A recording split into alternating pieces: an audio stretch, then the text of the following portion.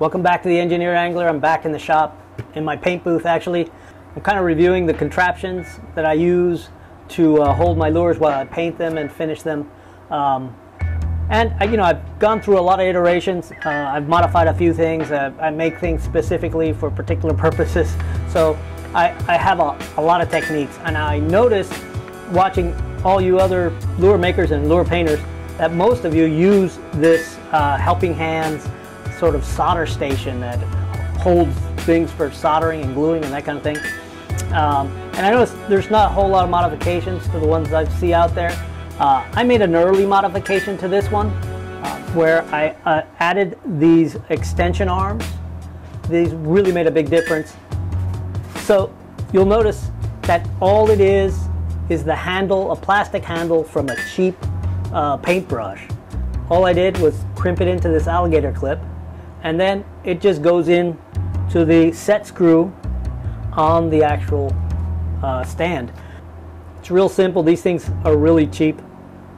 All I did was cut the end off, put it on here, and you can see it gives you this nice flexy extension. It not only makes it so that you can hold a slightly larger lure, but it gives you that tension to hold the lure a little more snugly, so that when you're setting a lure up, you can actually put a little tension in it and it holds it nice and snug.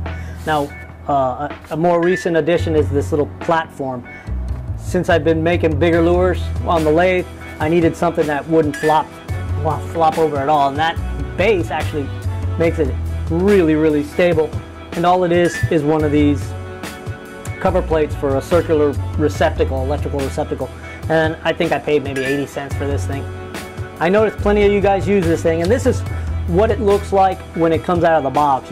They come pretty nicely prepared actually. They have these nice articulated joints that are that you can tension and put a little extra friction on. They come with this handy little magnifying glass that I take off immediately because I don't use it.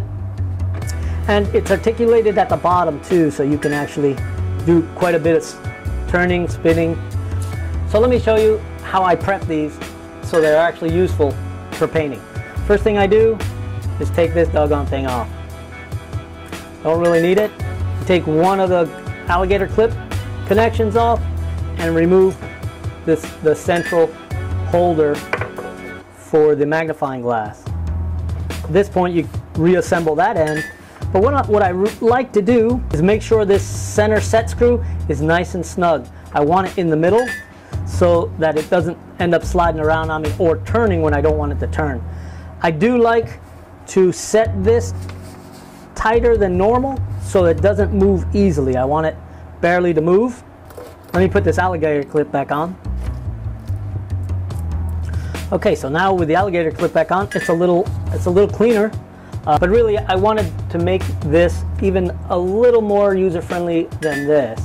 One of the limited features of having this way, although I really like it and I use it a lot, is when you paint the belly, you got to kind of get out of position. You're either picking it up or you got to rotate it way over, and that's where this base really helps a lot. You can rotate it way over and then rotate it the other way and paint that side. It's still a little bit of a hassle having to do that. So I wanted to come up with something even more versatile, a little more user-friendly. I wanted to be able to manipulate the lure with one hand and paint with the other. So let me show you what I came up with.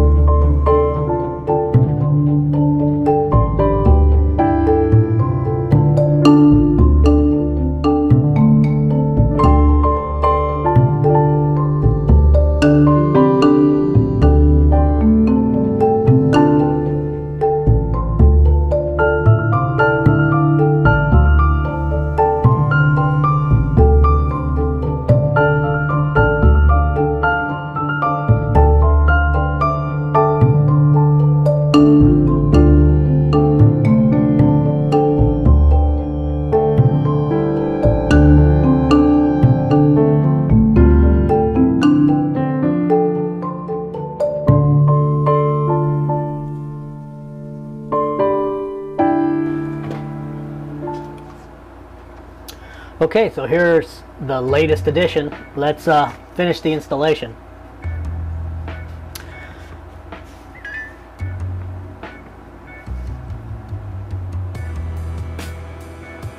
I'll put a little bit of a dollop of hot glue.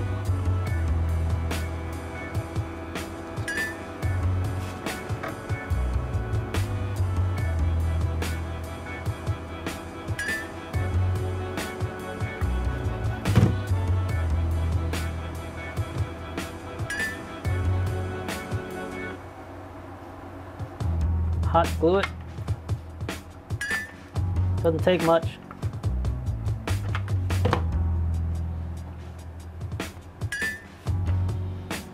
And here it is. Not too bad. You can tension it still and then paint whatever you like. So you can rotate it from either side, whether you're left-handed or right-handed. So one step closer to making it one step easier. Anyway, hope you like this. Hope it's useful to you. Give it a shot. It's a breeze to make. Thanks for watching. Remember, share this stuff with your friends, especially your lure maker friends and the lure painters.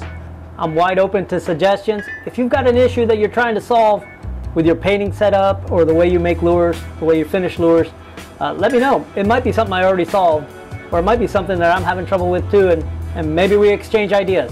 So anyway, thanks again for watching. Comment and like and share the hell out of this.